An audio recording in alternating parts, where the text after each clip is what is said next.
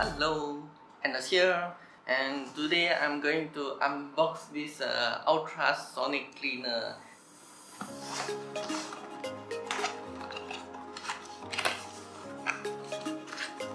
Instruction manual.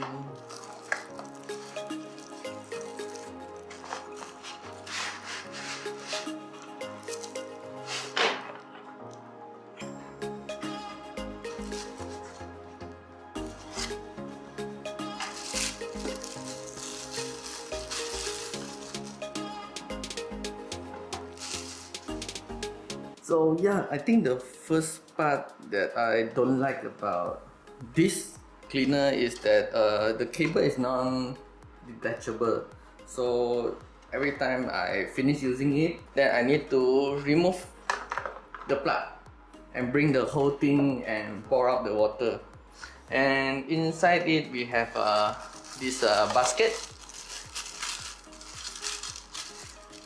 for loose item, and then this one is to hold watches. I got this from taobao, so the usual China 2-prong plug. Let's plug it in. First up, I'll try clean some makeup brushes. This is the new brush, and these are used. We'll pour in 600 ml of water until the max line. Now let's put in the brush. So this is before. It's floating. So just press the ultrasonic button, 1000 pour, and then press start. So it's counting down. This one we'll try with 3 minutes, 180 seconds.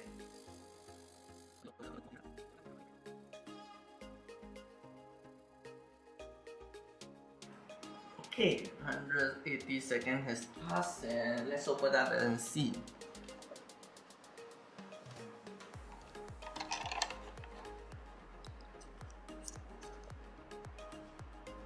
So I think it's about the same. Nothing much has changed. Yep, nothing much has changed. So okay. But we can see some very small particle inside. Now this is the hassle part, because it's a single body design and you can't unplug the power cable. So I need to unplug it, the whole thing, from the power, and then throw out the water before I start my next clean. So for the next one, we'll be cleaning my glass, my old glass. So as you can see, the inside there's already some mold on both sides. Let's see how well it clean the glass.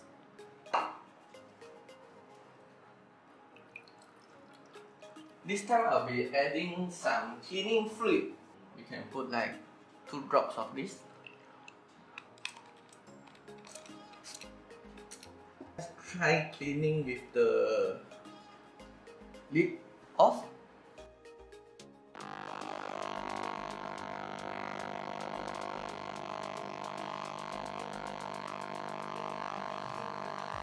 Okay, 180 seconds has passed. Let's give you a wipe.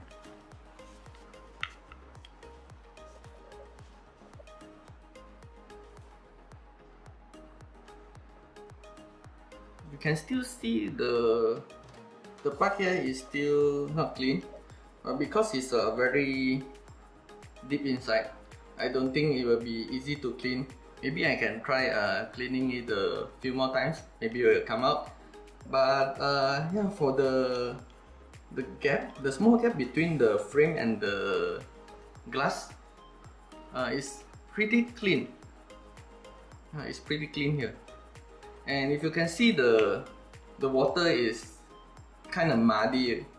Yeah, so I think it kind of works for glass. Now I have to unplug, pour the water, and start the next cleaning. For the next test, I'm going to put Permatex Dielectric grease on this air pick and see can it clean greases.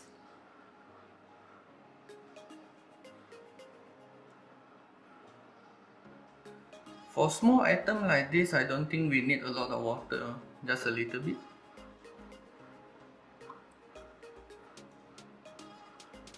Enough to cover the earpiece.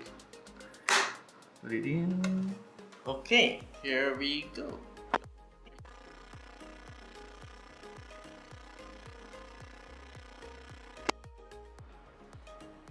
Okay, we are done.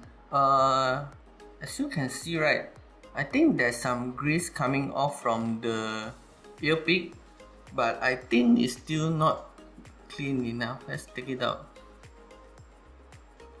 You can see there's a grease, and here's the earpiece. You can see? Let me get it to focus. Right. So I don't think it's clean enough. Yep.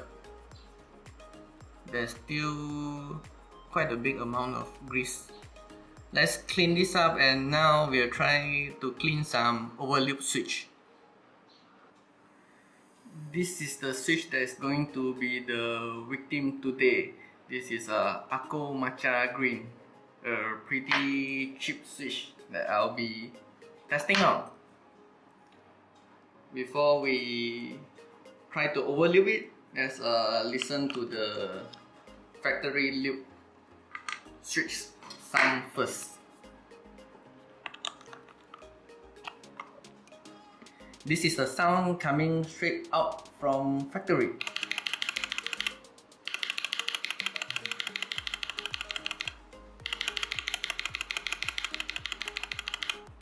Now we're going to overlube it.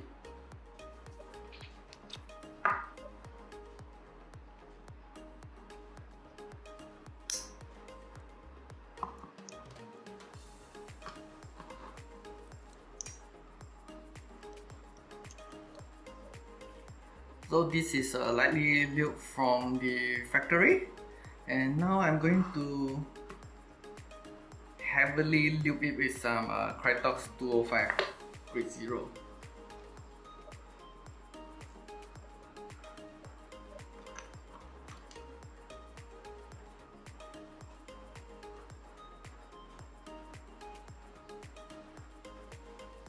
This is like real heavy. I think is it too much?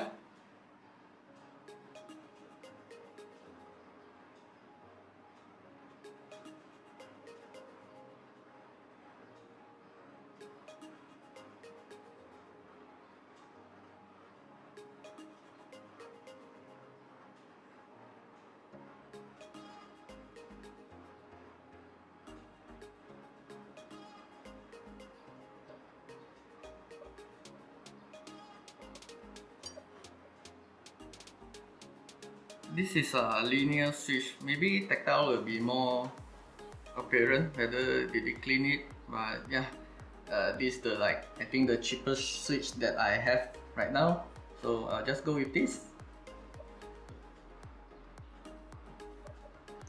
Let's flip the springs as well, like so. Oops, like so. Everything heavily lubed. We have the spring.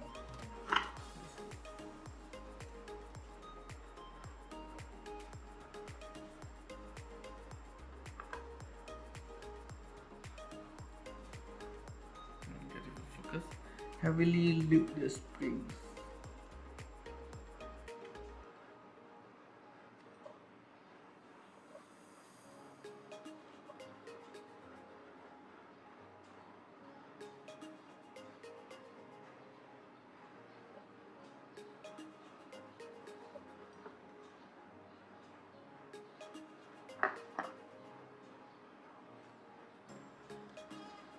Okay, let's reassemble. I think this is heavy enough.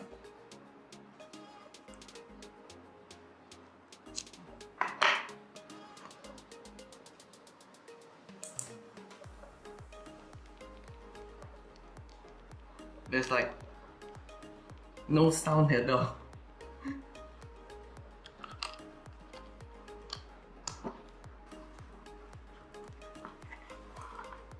this is heavily lubed.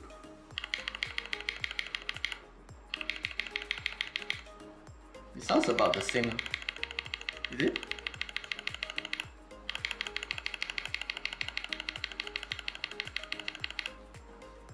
But anyway, let's try to see whether ultrasonic cleaner can clean up the loop.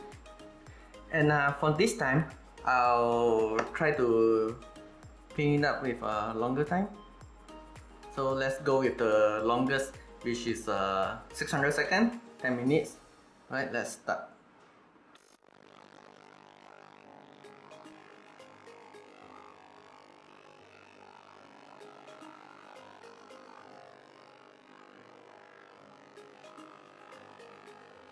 Alright, 10 minutes cleaning is done. Let's first look at the springs. Let's give it a wipe.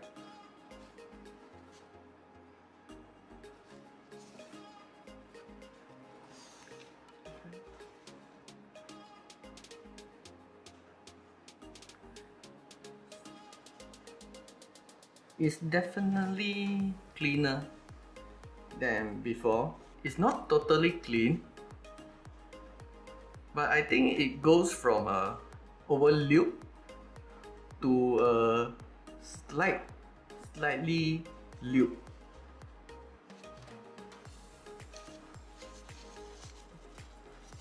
Let's try to wipe. Usually the flat surface are pretty clean, but it's only the edge, the edge between the main housing and the railing. So the corner there, you will still see some lubricant at the corner, but on the flat surface, it's pretty clean. So yeah, mostly this type of surface that is hard to get to, it will be quite tough to clean. But on the flat surface, it did quite well.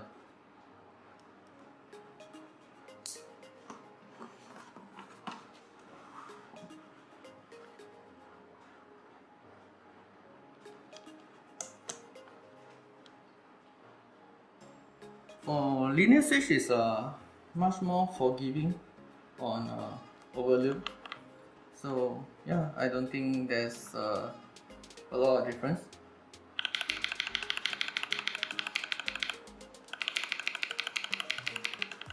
If you hear closely, I think yeah, there's a slight difference compared to the overlubed switch.